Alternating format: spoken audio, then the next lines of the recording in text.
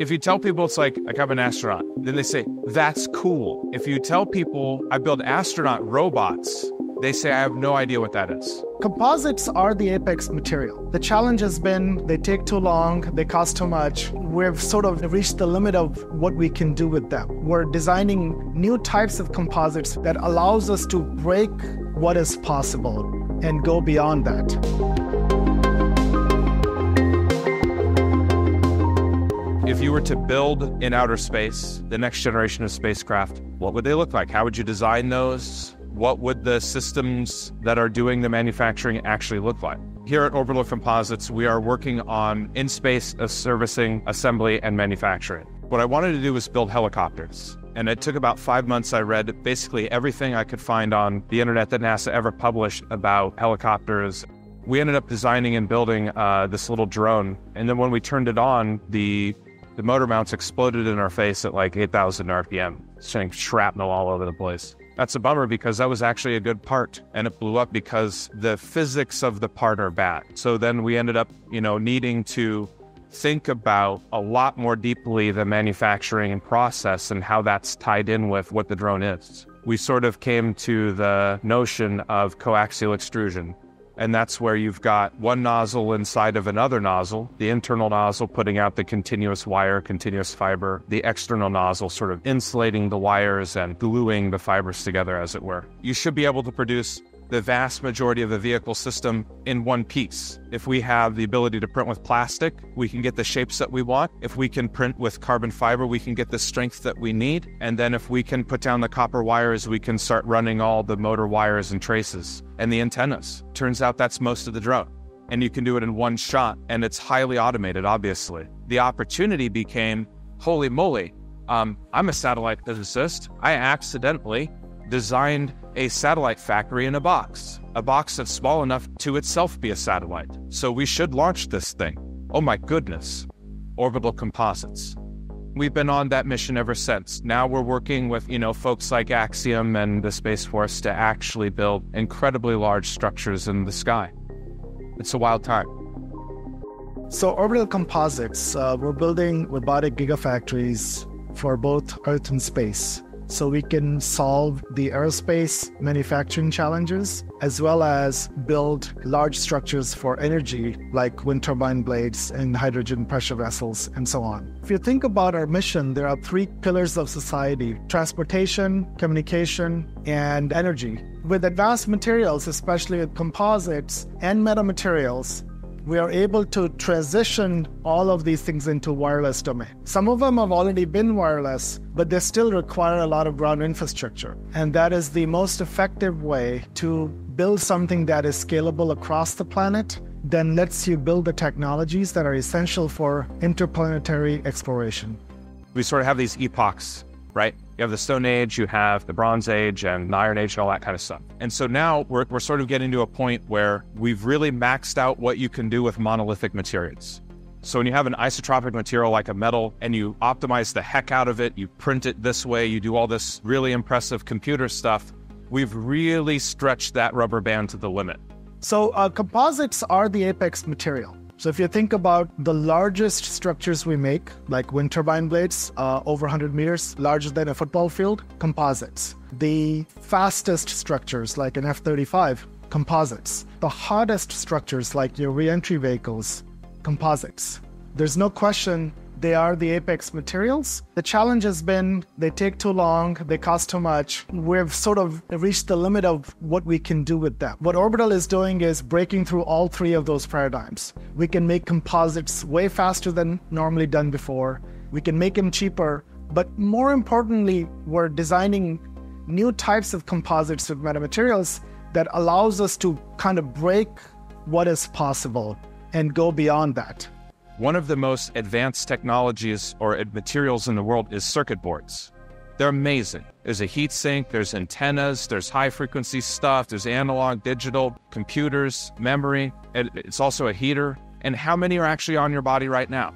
3, 5, maybe? If we could take circuit board manufacturing and stretch it out, if we can make it 3D, if we can make it a lot stronger, that has a tremendous amount of advantages when we think about advanced vehicle systems, advanced energy systems, and sort of the satellites of the future, drones, flying cars, all that kind of stuff that we want to build. The most efficient way to build that is with continuous fiber materials, where every single thread, every single wire has been put down there in an optimal way. So you're going to go from monolithic materials that have been fully optimized to complicated materials that have been fully optimized. That's running. We call this the Drake cell, but we're building shoes for a company called Lore. This allows us to wrap our shoes with carbon fiber. This is actually a pretty difficult problem. I know this is a shoe and not like an airplane part. If it were an airplane part, that's a very challenging piece. The geometry is very hard. It's very uneven. It's very lumpy. Actually, every foot is unique. What I've tried to do is to take a lot of mathematical freedom that we can find in computers and then bring that out through how we place fibers onto objects. It's very easy in computer graphics to do all kinds of stuff. It's very difficult to actually draw in the real world. If you look at what you end up printing, there's really only three shapes. There's bricks, flat plates, and thin walls. Almost every printed object is one of those things. So these are orbital SLs. So these, if you notice, are these big cage-like structure, and the robots are on clamps, and we can reposition different things around in order to sort of build the printer around the parts that we're making. That allows us a great degree of flexibility, and then you can use a small robot to make a big thing because the ergonomics of motion are enabled by the monkey bars, if you want to call it that. So here we have just an example of a larger system.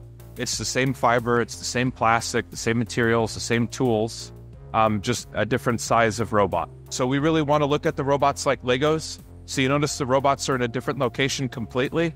That's because they're on clamps. Here we're showing a 12 degree of freedom print. It's really 18 degrees of freedom. We're only using 12 right now. We have the big robot, and that's actually moving the part, but we could freeze the part and move the tool and print that way, which is what you're used to. And those can also move at the same time. That's when things get exciting. So what you're looking at here is a production cell. You know how long I've been waiting for this, man? No. This thing right here. I mean, 10 years. 10 years just for this like 5 robot arm, crazy octopus print thing. There's certain times in a startup where you end up with like large emotional payoffs. This thing working is one of those moments where like, man, I've been working on that for a decade.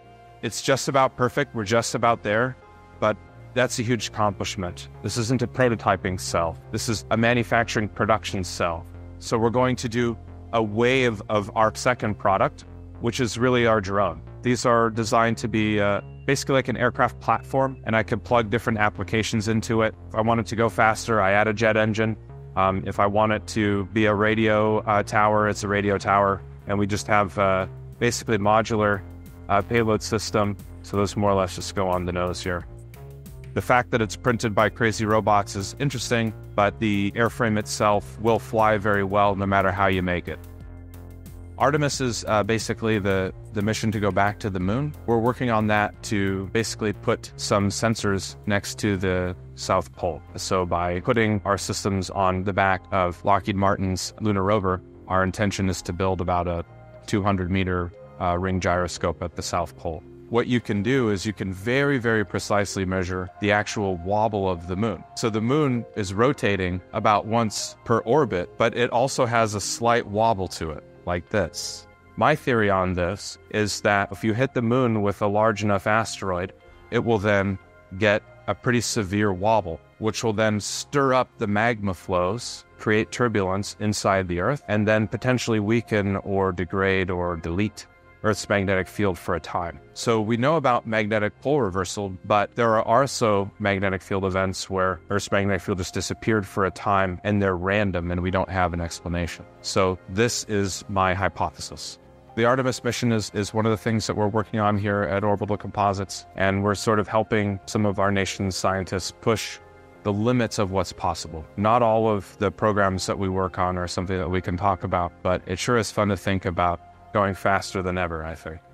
What is unique about space is we can put all of these things in space and actually have global coverage. Global energy coverage, global communication coverage, and global transportation coverage. We want to connect every single cell phone to broadband from space. That fundamentally transforms the entire world.